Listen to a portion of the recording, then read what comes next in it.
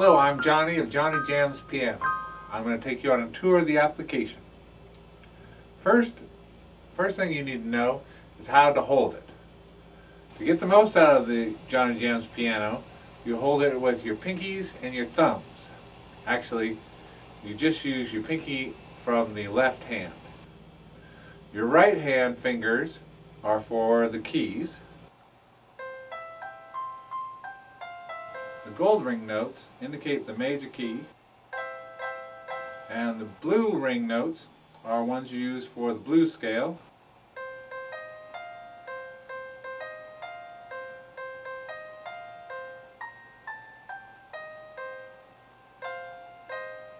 And your left hand is for shifting through the different key layouts.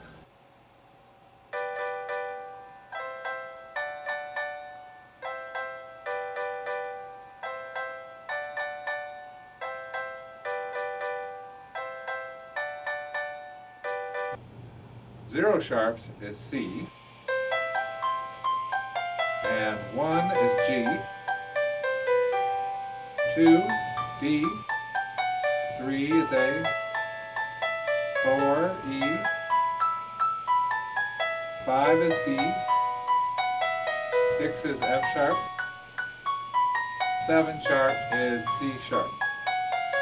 C sharp has all 3 fingers down on the sharp keys, leaving only 2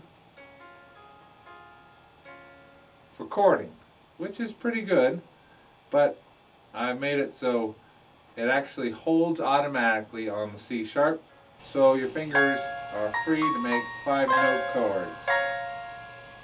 Johnny Jams Piano also allows you to go up and down octaves by just simply tilting. Tilt up for the high notes, hold it flat for the middle notes, and then down for the low notes. The octave indicator lets you know what octave you're in. High, middle, or lower. To use more fingers for chording, you can use the hold button by pressing down the number of sharps you want to get A, in this case, the A layout. Then press the hold reset button and it holds the A layout. If there's a change in the key, you can just touch any sharp going directly to that key layout. The iPod and the iPod Touch only allow you to do 5 touches at a time. So, if you accidentally do more than that, it may freak out a little bit. Just hit the hold reset button on the side and that will bring you back to the layout for C.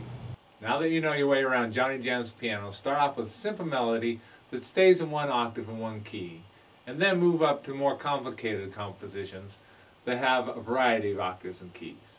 You can have hours of fun just learning new songs. Or you can plug into your computer and record your compositions, or amplify and play with your friends. No matter how you use it, I hope you have fun with the Johnny Jams Piano.